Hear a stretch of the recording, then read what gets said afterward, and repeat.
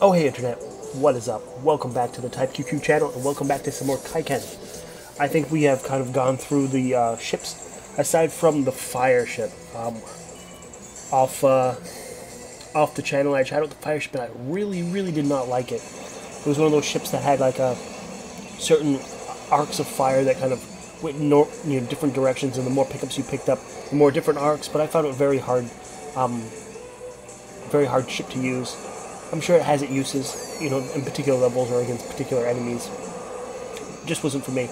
So with that, we're going back to wide shot and see if we can do do a little better than we had in the past, or just to see how things work. Now that we've kind of experienced the game a few times and gone through the sort of selection of ships. Yeah, we'll see. We'll check out how well things go. I'm coming back to some of the original ones that we tried out to begin with.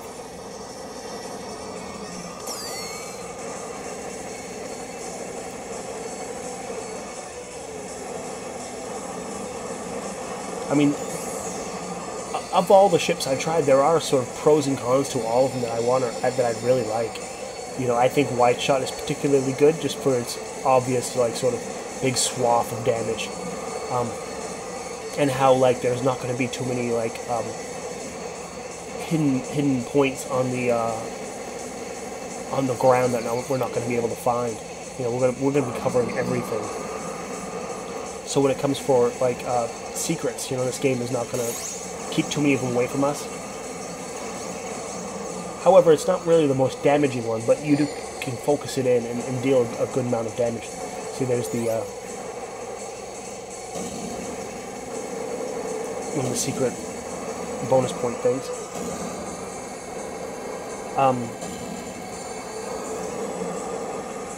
The other ones I've considered using is the napalm. Napalm's great, as well as the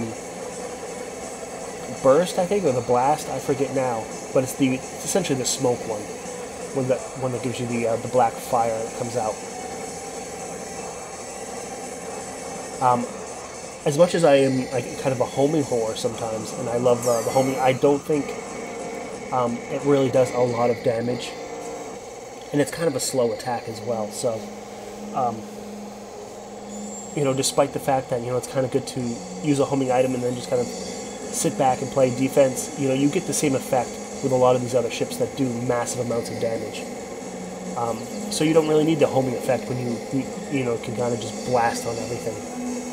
And also, now that we're kind of playing playing for keeps, as it were, now, and not necessarily just testing out things, we are going to play our hand and attempt to milk some of these bosses, and not necessarily wait for their largest attack to kill them, but at least wait for when they are attacking and then killing them.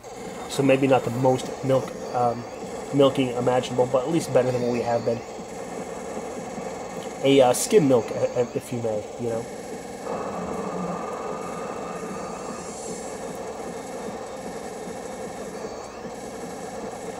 I think as long as we're, beating our high score, that's all that really matters. So right now we have a 43 mil to beat. Pretty bad dodge there. And overall, when it comes to this video, it's not the prettiest video ever. However, the good news is that we are going to get a little bit further, and we are going to beat our high score. So that's good, but yeah, could have really been a lot better.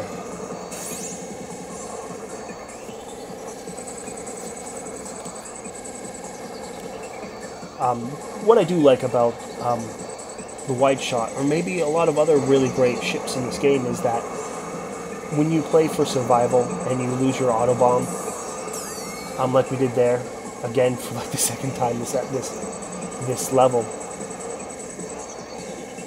it does take a good whack at all these enemies, clears them up, and we're able to kind of recover that auto bomb rather quickly. So it looks like maybe there it is. We're back and protected with that sort of buffer shield, I guess. The scarier points of this game now is that if you get hit during the boss, and then kill the boss, make it to the next level, you know, you're pretty well exposed to get killed. And that really tends to be a trend that, you know, which is something we really ought to buck, and just kind of buckle down on some of these bosses and not fall for that mistake.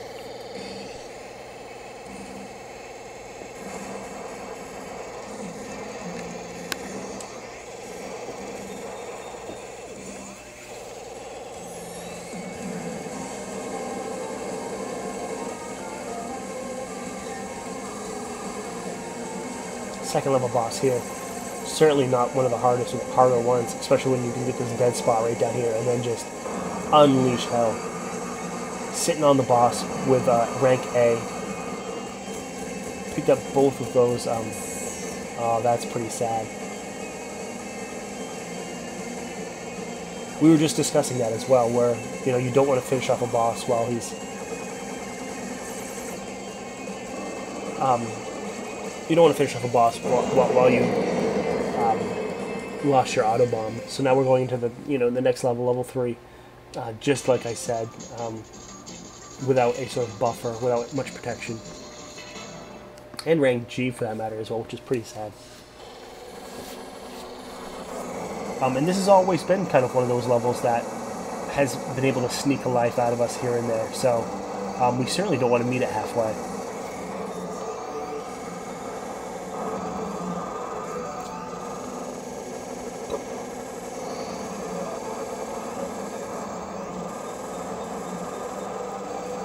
Luckily, we just recovered that auto bomb right there. Getting real kind of pushed in that corner for some reason. I think that's something to remember, is not to be afraid of using the focus fire on tankier enemies. Maybe even tanks for that matter as well, Jesus Christ. But there's one thing to look forward to, or a couple things really. There's a moment in the passing this river here that's pretty tricky.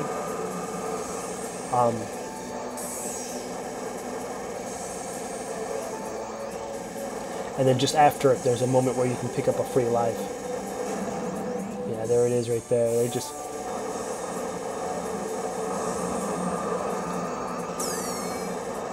So, like, maybe a couple strikes right there. Not only do we get killed crossing the river, but there wasn't an extend underneath that rock. So we'll have to figure out what decides whether or not there's a one-up underneath that rock or not.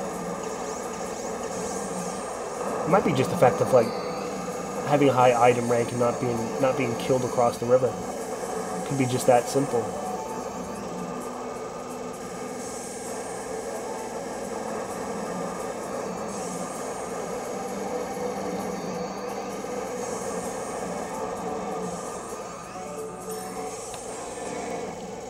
Alright, onto the level 3 boss. With some of the trickier patterns, there's one particular attack that he opens up with, which is an absolute knuckleball that I'm just like, I'm not even sure what to do. I can't even look at that and parse what exactly the pattern is. And kind of flustered, we just kind of throw away both lives on this level.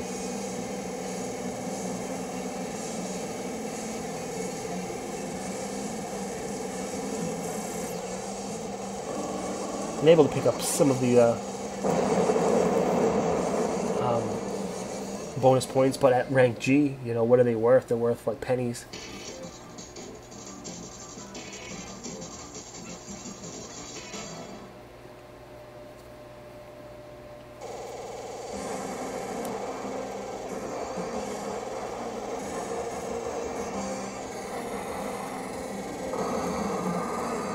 Luckily, starting with this fresh life, we do have our auto bomb there, kind of preserving this final life that we hope kind of brings us further into the game, but yeah. A lot of stupid, silly mistakes, not really doing ourselves any favors.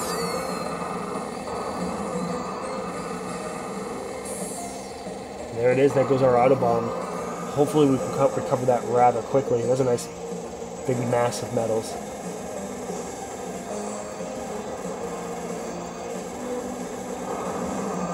There it is. Luckily, very quickly, picked that up.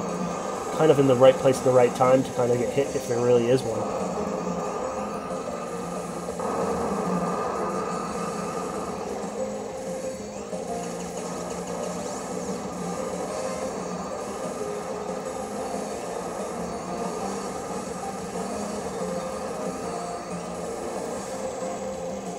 We also might be seeing that sometimes in these later levels, maybe like, you know, level 3 on, that wide shot really isn't going to be strong enough to really take down the enemies that we want in a timely manner. You know, it's nice to pick up, you know, the bonus points things, and the there goes our auto bomb. It'd be nice to pick up the the bonus points and kill off the little enemies, but the big guys, like so, might be difficult to take down in a timely manner without them shooting us to bits, you know. So, high score now is 47,000 for us. We got just inches further, but hey, it's an improvement at the very least. But that's going to be it for this video. Don't forget to subscribe, leave a like, leave a comment, do all that stuff. And we'll play some more Kaikan in the future.